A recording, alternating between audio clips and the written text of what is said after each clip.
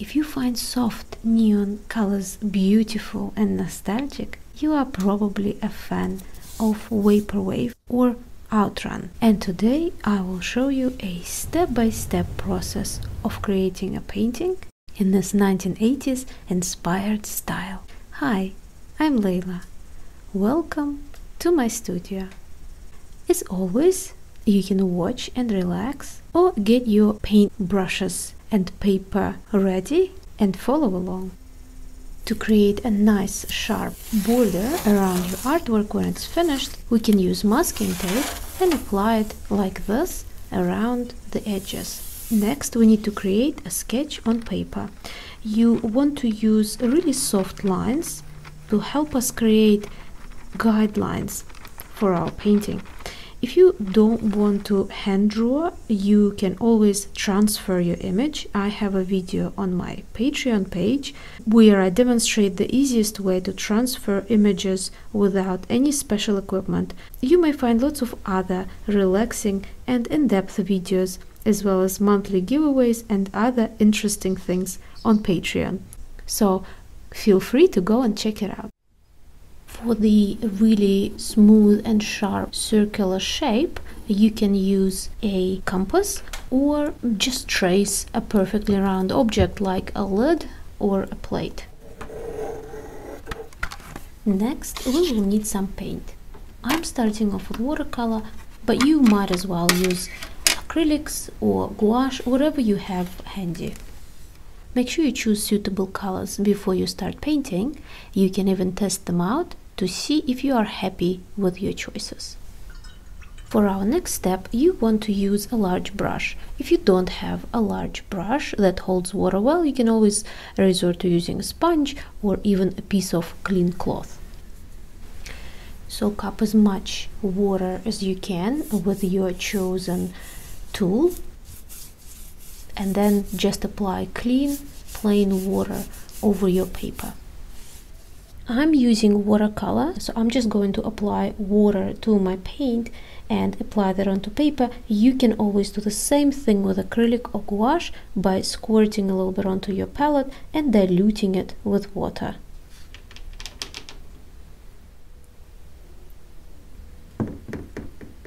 Now, my main colors for the background are Open Rosa, which is the pink color here, the Quinacridone Purple, which is this color here, and Cobalt Teal, which is this color here.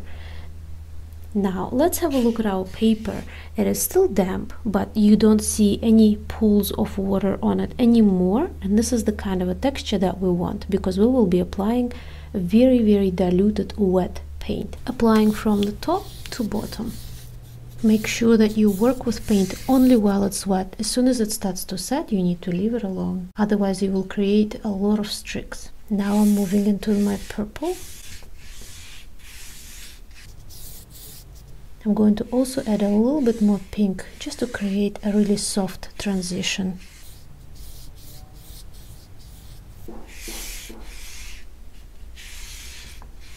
Dampening the paper before we're starting to apply these washes gives us just a little extra time for this blending and seamless transitions. When making a transition, you want to bring your previous color a little bit lower than where you want it to be to allow for a very smooth color change. So here I am already going into the blue, but see here I'm just mixing it in a little bit with that previous color. Make sure to come up right to the edge so that you get a really nice crisp border when we remove the masking tape at the end of the painting. And now it has to completely dry. Now, one of the common symbols of Vaporwave and Outrun are these round planet/sun shapes. Interesting fact, depending on the position of the lines, it can represent different things. Thin lines at the top and thicker on the bottom in some cases represent the reflection of the setting sun over the water, or heat distortion, whereas the reverse effect of thick lines at the top and thin on the bottom represent the clouds and the smog over the horizon. And I guess that's the beauty of stylization. It carries the information through simplified and flattened forms and shapes.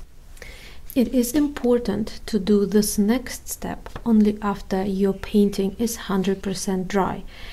Once the water is absorbed and there is no sheen to your paper, you can finish drying it off by using a hair dryer. If you put your hand under your paper and you can still feel that it seems damp or cold, it means that your painting is actually not fully dry. Once it feels nice and dry on the other side of the painting, you can go ahead and move on to the next step. Now remember that pencil line that we did to represent the sun. Because we used reasonably transparent paint, that line should still be a little bit visible. If it's not visible at all, you can always redraw it, but in my case I can still see a little bit of it through. We're going to use masking tape to isolate some of these lines.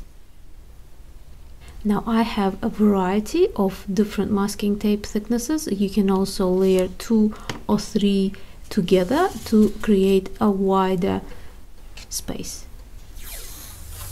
Because the theme of my painting is sort of that tropical kind of a palm look, I'm going to go with the larger lines at the bottom to represent more of the sea reflected look.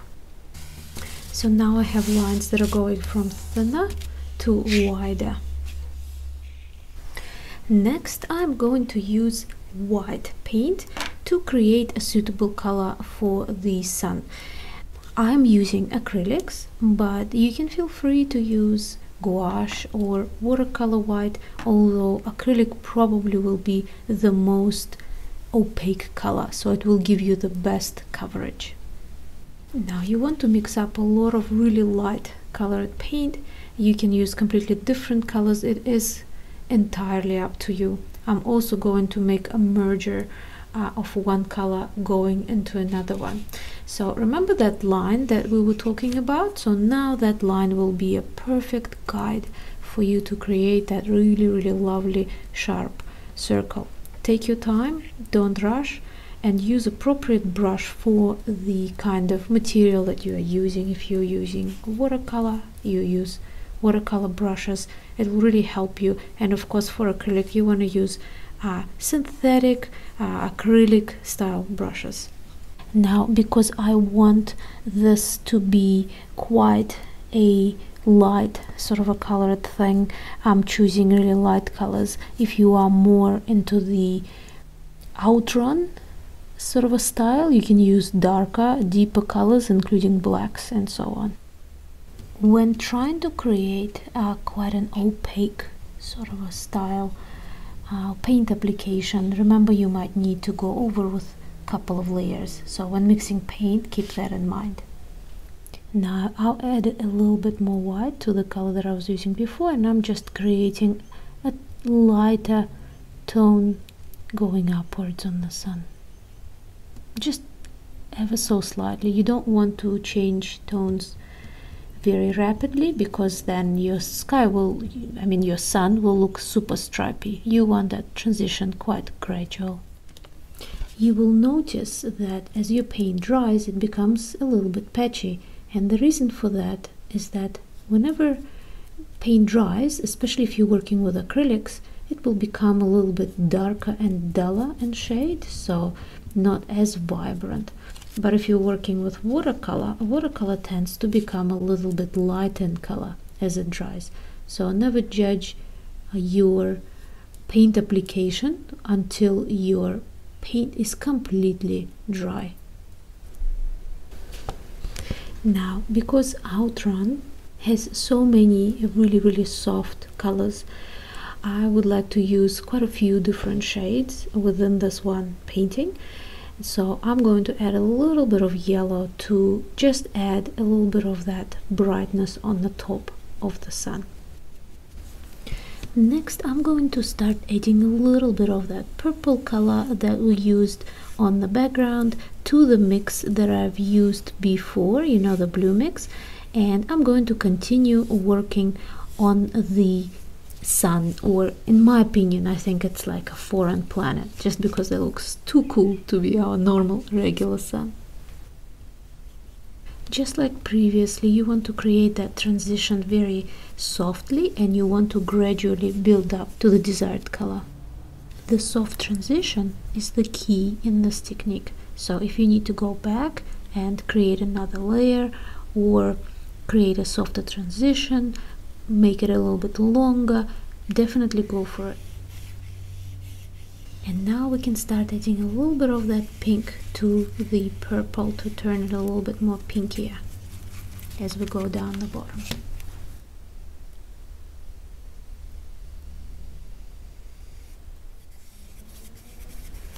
And now going into the pinks. Before you remove the masking tape, you can create a little bit of contrast with the background by using a little bit of white. It's not necessarily an outline, but just a color that looks just a slightly brighter. You don't have to do that though, it's very optional. You can do the same thing with a darker color if you'd like. Here are some few last strokes, and after this we would need to leave this painting to dry, just like we did before. You can use a hair dryer again, or just leave it somewhere nice, dry and warm, and the ear will do its job.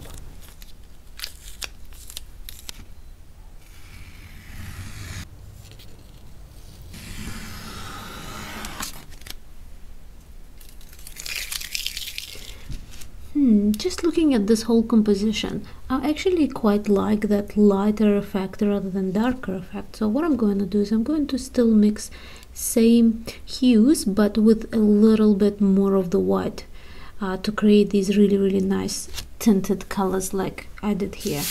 Still using the same colors on the palette, just a little bit lighter than I did previously here.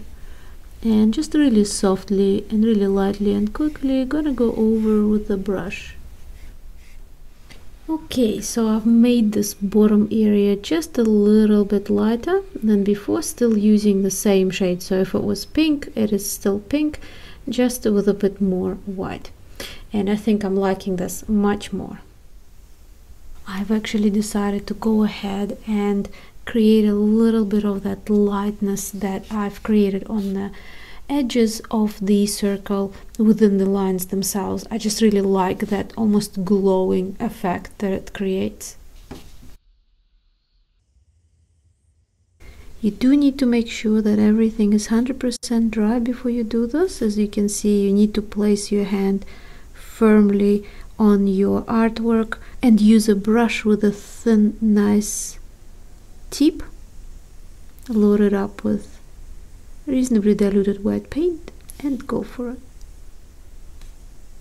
Again, you don't have to do that. If you may be going for Outrun where you're using darker colors, things will stand out on their own naturally. Okay, now this is done, and I actually really like that glowing effect. Now it's time to get on to the next thing. You don't have to do this, but I quite like to do that because mountains are also quite a feature in both Vaporwave and Outrun.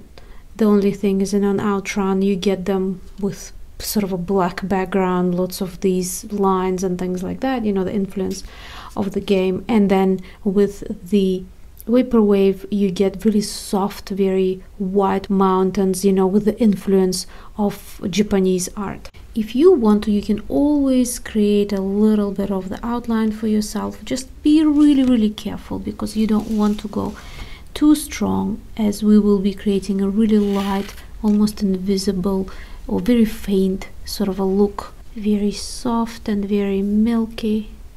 And as I said, it's going to be like a little secret feature of the artwork. What I mean by secret feature is that, you know, there are usually a few strong points in any artwork, things that really jump at you. The stronger colors, the brighter colors, contrasty edges and so on. And then there are a few things that as you keep looking at the artwork become apparent. Now these are usually really cool, and usually viewers find it really fun to find something out going, hey, I've been looking at this for 3 minutes and I have just realized that there's this little thing hiding in the corner. It's this secret feature look is the thing that we're kind of going for with these mountains.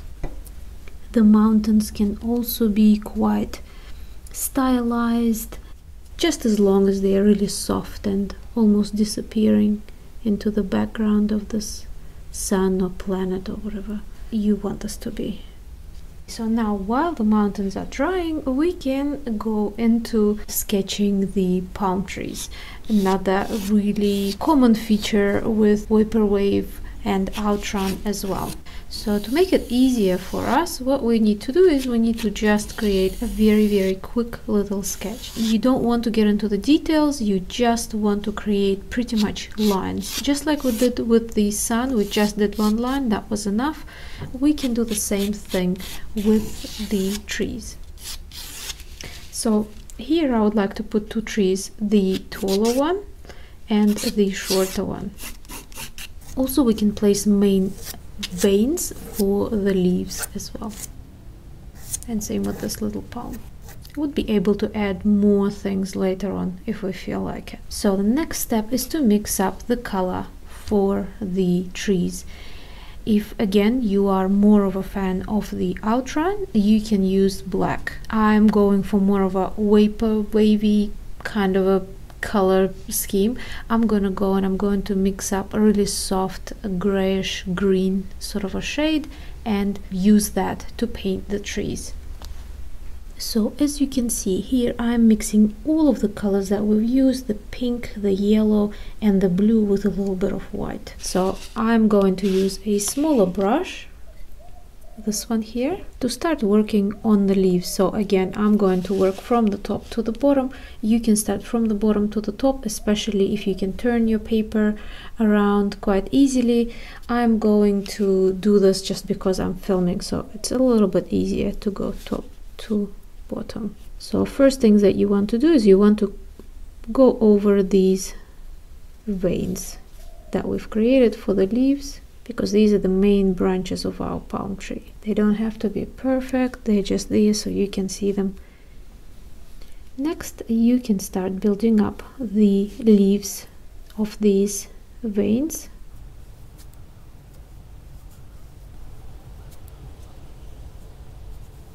You can always simplify and stylize the leaves even more if you don't want to go through every single little leaf.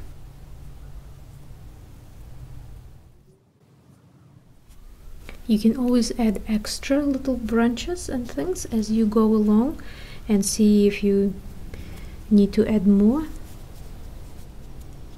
When painting leaves, make sure that your strokes are nice and quick. It creates the most realistic feel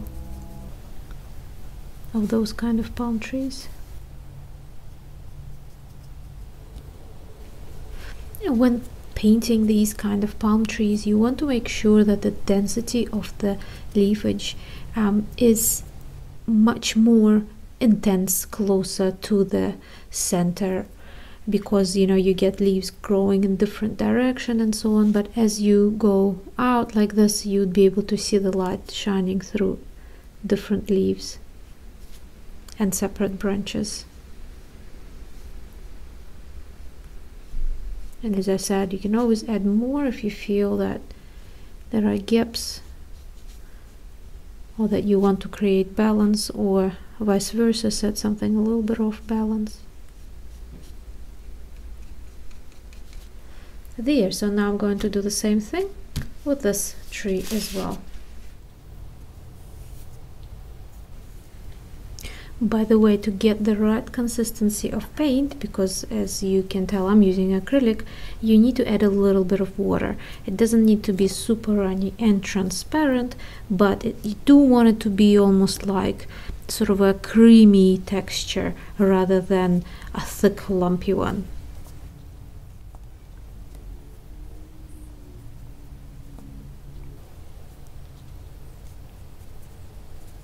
Okay, so now that we have finished the greenery of the palm trees, let's go and create the tree bark. Now, you can go for a very smooth looking sort of a bark, or you can go and create a really thick, very lumpy kind. Whichever you go for, you can use the same color as you used for the leaves to create more of that sort of a printed stylized look, or you can go in and create a dark or a lighter shade. You can even go from one and just slowly move into the other, you know, like we did on the sun. Okay, so if you are planning to create a smooth line, you can go just like this with your paintbrush and create a leg for your palm tree to stand on. Now, as always, you want this to be a bit thinner at the top and wider as it goes down. If you do want to create texture, which I think I probably will not because I have so many clean lines, I think it will work really well, nice and straight, you can always just go and sort of do like a lumpy kind of a edge.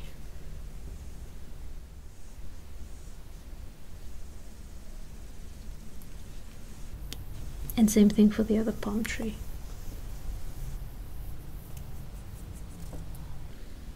And remember, there's nothing wrong with changing your mind or direction of things as they're going. As you can see, I have changed my mind on the color of the sky and of the sun and decided to make it lighter.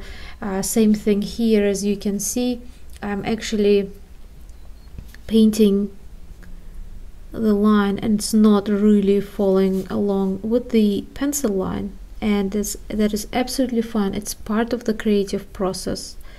If you are a beginner and you're just learning how to do these things, then perhaps sticking with the lines will be a little bit easier and a little bit more sort of comfortable. But if you have drawn something and then you feel like this is not the best, then please don't feel that you have to go along with it anyway. Just go with what your creativity is whispering in your ear. Okay, so here we go. Our painting is almost finished, but I do want to put a couple of more details. It just seems very still.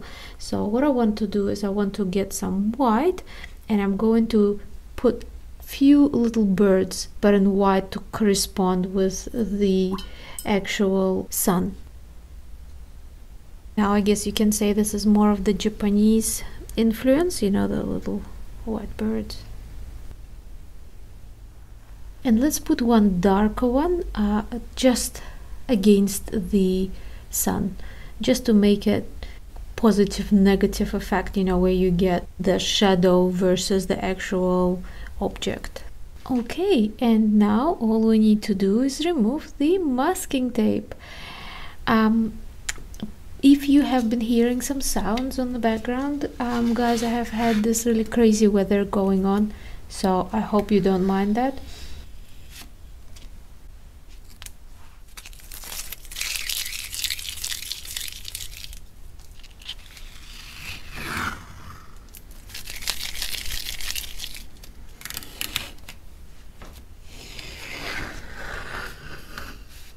Okay, so here it is. I hope you guys have enjoyed this tutorial. Please let me know how you go. Send me photos of your artworks. Don't forget to subscribe and like this video. And I want to say a big thank you to my wonderful patrons who are supporting this channel and hanging out with me on Patreon. So you guys, I hope you have a lovely day, and thank you so much for painting with me. Make sure to check out the videos that are coming up on your screen now. Bye bye!